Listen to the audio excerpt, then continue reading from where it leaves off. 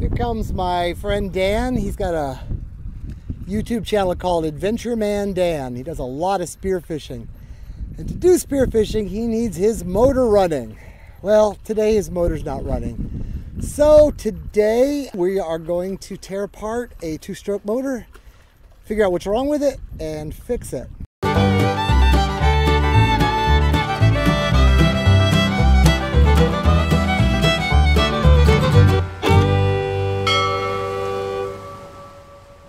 Clark's gonna help me out today. He's the man.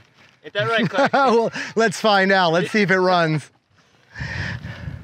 Clark said I rode over, but hopefully I'll be motoring back. Well, let's look into this and find out what's not working. Start out, tell me what the symptom was, last time it worked, how it died, give me the history of it. So it usually is a one pull, one start engine, really great. But recently, you know, I would go to start it, it would start for a minute, and then it would slowly start dying at a very consistent rate. And then there'd be no pull start, nothing would really get it going again. But I found when I put it up on my boat for a couple days and came back to it, it might start up again, and it might be fine for a little bit. The last time this happened, I went to leave my boat, one pull, one start, immediately going, nothing wrong with it. Got up on the plane, was going full boat, and they just did this very consistent bow. So it can't be the spark plugs, I don't think. It might be the air, but we doubt that. And you think it might be the fuel, which I think makes the most sense. Yeah, sure. Well, easiest way to check for fuel, let's actually start with the more basics because, you know, other people have different problems. So let's look at the engine a little bit. This is your basic two-stroke engine. Carburetors are usually on the front of a two-stroke engine. A four-stroke, it'll be over here to the side. And all of this bluish metal is the carburetor. We'll probably have to take it off if it's a fuel problem to clean it up. But first thing you always want to do, just to help you diagnose it later, is squeeze the fuel ball. This is like a fuel pump, and if it's just firm right away or firms up and then doesn't go anymore, you know that it's not leaking fuel, and you know that it's not leaking fuel inside the carburetor. That can happen. It dies a little differently than he described, but the thing will rich out. It'll get too much fuel and die that way, and it's common. The other thing is it's not getting fuel starvation, and that seems to be the problem. But since we don't want to go tearing things apart that we don't, need to tear apart, what we want to do is first verify it's not an electrical problem. And the common electrical problems are something to do with the CDI system, the actual thing that makes the electricity for the spark, or just fouled spark plug since it's a two-stroke, or very common, anything to do with the kill switch. Sometimes the kill switches will just say, don't run, even though you have the switch in the on position. So if you think it's fuel, a good thing to do is get yourself a little bit of fuel, and we're gonna do this in the syringe, and just shoot it in there. And if we get a little bit of a fire out of it, then we know it's fuel. So first off, okay, that's pretty dead. Can you tip that up? And I'm just gonna squirt it right into the engine, right into the carburetor. And we got to burn that amount of fuel. And it didn't burn efficiently. It would have burned longer if it was carbureted properly. But we now know spark plugs are good, electric's good. The system is just having fuel starvation. And pretty easy way to verify that. So let's tear it apart. And I kind of make this up as I go along, so this is real, people. I'm not, this isn't staged, so we don't know what's wrong with the engine right now. And I don't know how to get it apart yet. That makes two of us. Okay, this will be a lot of cut out, but maybe fast action. In the montage, this will get fixed a lot sooner. Yeah. With the 18.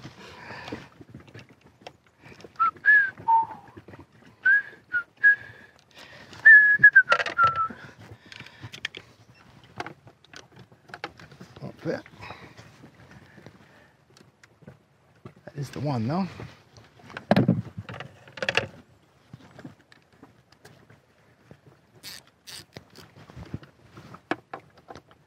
That is not going to fit.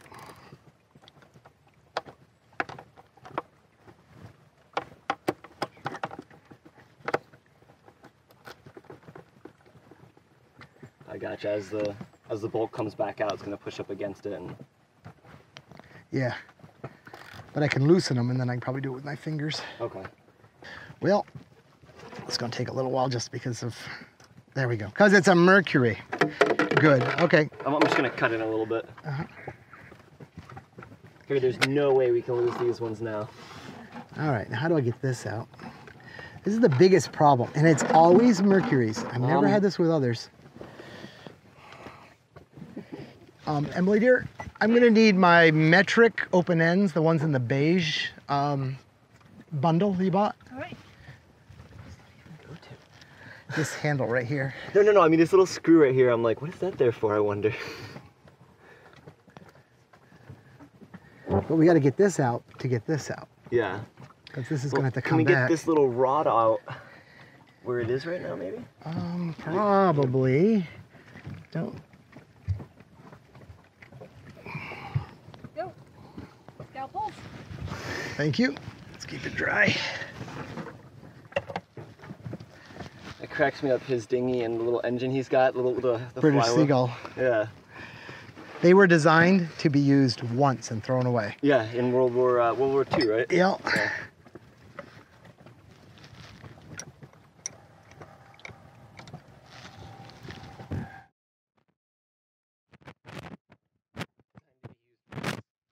What is it? Yeah, like 50, 60 years later? Oh no, they kept making them after the war. Yeah. But the design was for the invasion, period. Yeah. And so they just nobody made small outboards. That's why the military had to have one made, because there just weren't any to buy. And people started using them, and some people just get hung up on bad engineering and want to keep with it. Yeah. And they're bad. They're horrible by today's standards. Yeah. But you know, if it's what you like. Okay. Hope you're gonna be able to get them out of there. No, like I said, I'm probably just gonna cut it open when we're done. Okay. Actually, I probably should have done some failing. Don't. The problem with Mercury's is they take other people's engines nowadays, and then they add their custom features like this, but they didn't design the engine around it, and they just make it work once. They just jam it all together, and it just makes it so hard to work on them.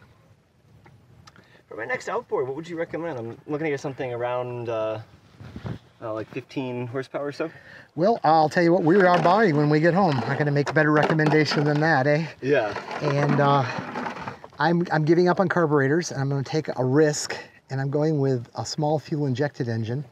And Suzuki makes one that's very light, and they're 15 and they're 20, and they're 10, 15, and 20 are exactly the same motor with a different program in the computer. So they all weigh exactly the same. They're exactly the same. They're different prices. This is common. Well, I've seen a lot of like 15 horsepower are the exact same size as my engine, and a lot of people have said it's just a different carburetor. Yeah, but with the fuel injected, it seriously is just, well, maybe bigger injection nozzles. Yeah. But it's the computer on board that's, you know, because when you have fuel injection, you have to have a computer. Yeah. That's really the important difference, and it basically just says you only paid for a 15, so I'm stopping here. Anyway, so you can be able to buy the smallest one and then hack through it more or less. I doubt it. And with a carbureted, it is worth it. That one over there is actually an 8 that I brought up to be a 10 by changing the carburetor, and it cost the same to buy a carburetor to bring it up as just buying the big one. But then I had 2 carburetors, so I have a smaller carburetor available when I have problems. Yeah, so that's spare. That's cool. Okay. And they just use zip ties. That's interesting. Yeah, they're not reusable. That's the problem. The springy ones I like the best because you just pinch them with a plier, take them right off. There we go. That's free now. And I will need to cut this off. But here we are. All right. Anyway, here's your carburetor. Let's drain the float, and then we'll learn a little about what's going on here. Then we'll take that also. No fuel in it. Don't put this one in your thing yet.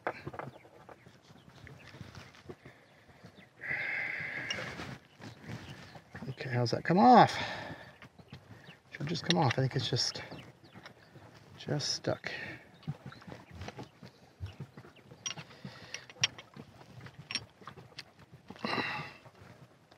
See, there should be fuel coming out, and there isn't. So something is plugged up. And that's that other side of the float that I was talking about. So no fuel is getting into it. So we know the problem. Now we have to fix it, which means I have to get it in the carburetor. So I'm gonna have to take this off. Would you agree though that 2 strokes are better than? 2 strokes are better than 4 strokes for marine applications, whatnot, and cruising? You prefer a 4-stroke? Any day. Really? Okay, cool. Yeah, they're heavier, so you got to be able to deal with that. But Yeah. they're a much better engine. They're fuel efficient, which when you go off cruising for a long ways matters. I was like 3 months without any way to get anything, and I just carried 12 gallons worth of fuel. Yeah. And I was fine that whole time. The 2-stroke guys were like begging fuel off me. And okay, we're gonna take the carburetor up on the boat where it's a little safer and strip it down and figure out what's wrong with it. Okay. Okay, now we're gonna tear it apart. What we found so far is there's no fuel in the float bowl, and I'll go into detail about how a carburetor works once we get it apart. And I can't blow into the where the fuel should go. So there's a blockage of some kind, and I'm pretty sure it's the needle valve in the float assembly, but we're gonna tear it apart and find out.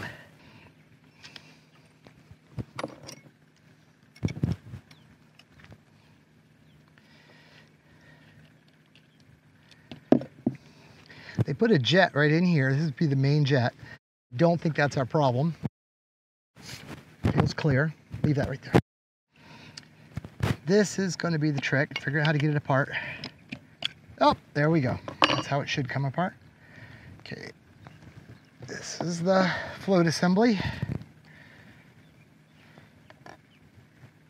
That's an odd one. That's your problem right there. Okay, a little bit about how carburetors work.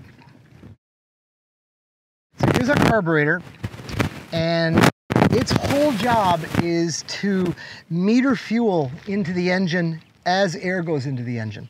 It has in it something called a throttle plate, and when you give it the gas, it opens this up to let more air through, and when you close this down, it lets less air through.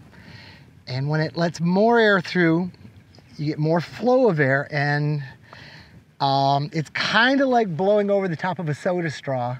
When you blow over the top, it'll suck the fluid up. So it sucks the fluid up from the bottom of the carburetor and adds it in a very metered way. They've been making these for a long time, and they do a darn good job. Not as good as fuel injection, but a darn good job. And how they, all the calibration kind of depends on this little bowl of fuel in the bottom, having exactly the right level of fuel in it. And that's monitored by this. This is called the float, and it floats on the fuel, and when it comes up too high, it shuts off the flow of fuel, and when it drops down, it asks for more fuel from the fuel tank. Well, that sometimes can fill with fuel, but this one feels like it would be nicely floaty. The bowl looks nice and clean, but this is what it actuates on this carburetor, and it pushes this little needle valve up and down, and it feels like that's plugged up to me. So I'm gonna take out the needle valve, clean it a little bit. I'm gonna blow through it again. Now I can blow through it. Gas tastes terrible, especially 2-stroke. I'll put the needle valve back in, and when I'm holding this up, I shouldn't be able to blow through, and when I let it down a little bit, I should. So we've just fixed the problem. All it was on this engine is this needle valve was jammed up in there, probably by some gunge, and you notice last time I had to pull it out, and this time it falls right out nicely. It looks clean in there. I don't know what it was, but there was something keeping it from moving. So I'm very confident if we were to put this all back together right now, it would work a charm. But since we're talking about it, and because Dan is going to go off to wonderful places all by himself and needs to be able to fix this in the future, we'll talk a little more. Okay, this area here is like that soda straw tube, and you can kind of see in there a little brass tube. That goes up and it becomes this brass tube, and that's where the fuel, when the air blows around it, it goes through this restricted area, causes higher velocity, which makes lower pressure, which sucks the fuel out. And how the fuel is controlled, how much can come, is with this. These are called jets. And this carburetor is quite different than like most all of them. I'm not taking the jet out because it doesn't want to come out, and I don't think it's a problem. But if you see in there, there's an itsy bitsy tiny little hole, and that has to be very, very clean. If that was restricted, the engine runs and probably idles fine, but won't have any high-end performance. So you clean that out either by spraying carburetor cleaner in it, or I like using a guitar string since I'm a guitar player, and that makes a very nice little pick to get in there and clean them out. If you take it out, you hold it up to the sun and you can look through it. You should see a round hole, not an obscured hole. And of course, blowing through it. And it just sounds right to me.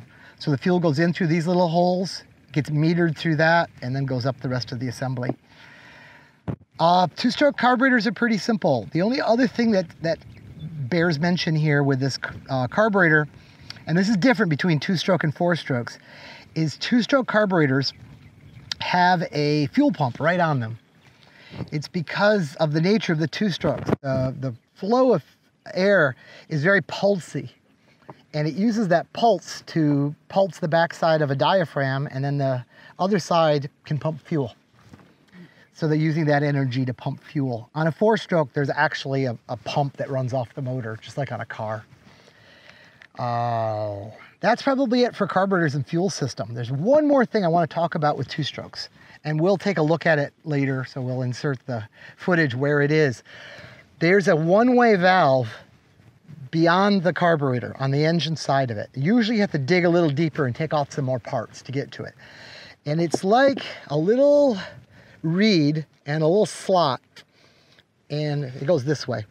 So when the engine sucks air, it goes, and then when the engine goes the other way, it closes off. And I won't go into in this video how two-stroke actually works in the crank, but I want to mention it from a maintenance point of view. If your two-stroke runs great once it starts, but is a bear to start, take that assembly out, look at it. It's probably got a little bit of grit. It's not letting it close all the way. Or it's just worn a little bit, so it's not closing all the way. It has to close all the way. And you take it apart and clean it. You can take it apart and turn this little thing around and put it back the other way if it's bent. And hard starting two-strokes are almost always that, and almost nobody seems to know about that. So when you know about that, you fix that, clean the carburetor, you can take an engine from like the 50s, and it probably will work. Two-strokes are really tough. That's the good thing about them. Bad thing about them is they're terribly inefficient. 25% of all the carbon that goes into them comes out unburnt. They pollute, and they burn a lot of fuel compared to a four-stroke. So I prefer the four-stroke, but to each of their own. One last test here.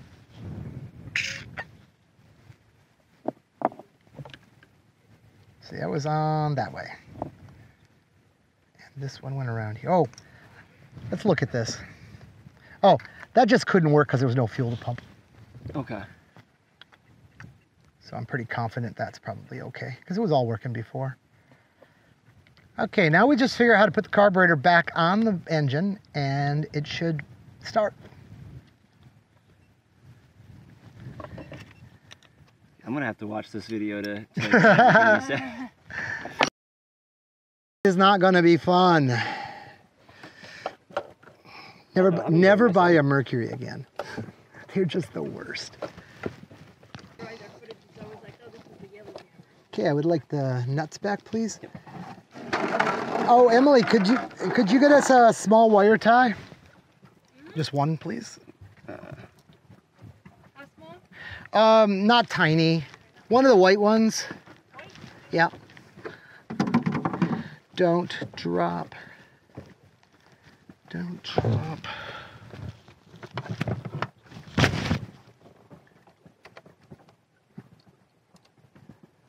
That's a nifty trick. I like that.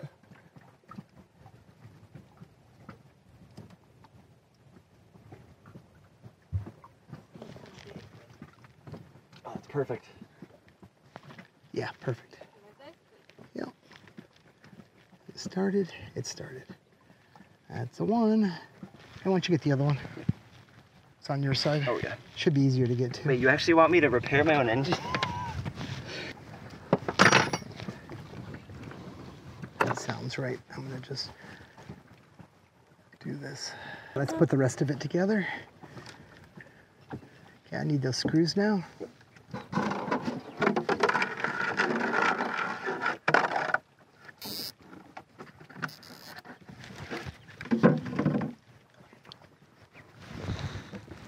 Are the dikes up here somewhere? Oh, there they are. I see them underneath the tool, the sockets. Under, between the two bags. Yep. Okay. Under the sockets. Thank you.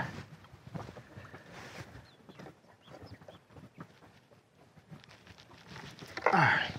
That's crazy. So we didn't even get a chance to see what was blocking it, but. Oh, it just that it was blocked. Yeah. These were screws. Why do I have nuts? Oh, they were nuts. Okay. Oh yeah, they were nuts. Ah, I just remembered them being screws.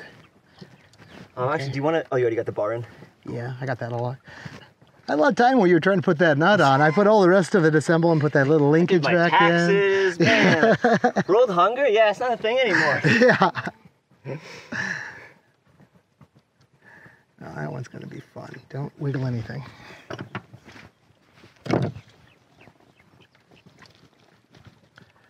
Nope, that's not going to work for us. I might have to do my paper towel trick. What's your paper towel trick? Well, you jam a paper towel into there, and then this can't go in all the way, and then you can use this as a little tiny wrench. It's really good for starting screws.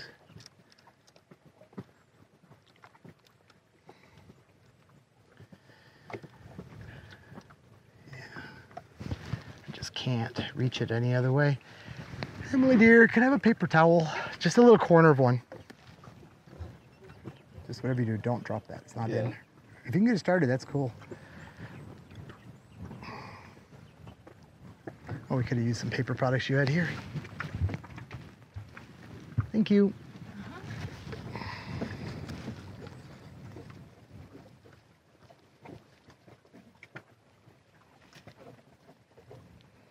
I definitely turned it 6 degrees, actually. Oh, is it started?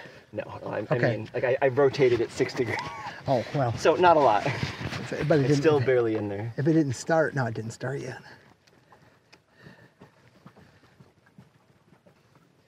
What would be the main advantage to a two-stroke? Their durability, that you can flip them and start them right back up, or what did you say? They're lighter.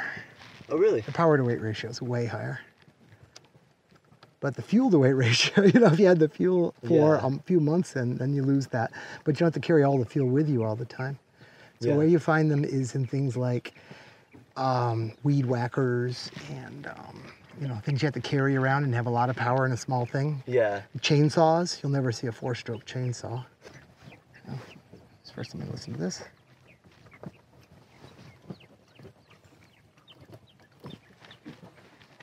Okay.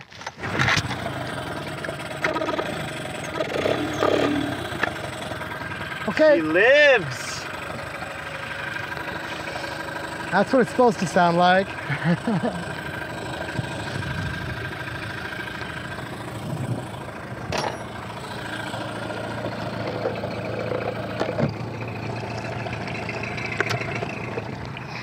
It was awesome. You know, he showed me how to do it. Really simple.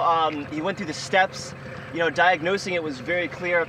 And something else I didn't tell you is I had several other people start to help me, but I could tell very quickly they didn't know what they were talking about. They were just guessing, and really they were just throwing out stuff. So that way, after I maybe figured it out and fixed it, they could have sat back and said, "Hey, great, you finally figured it out." You know, but Clark actually put through the work. So, Clark, thank you.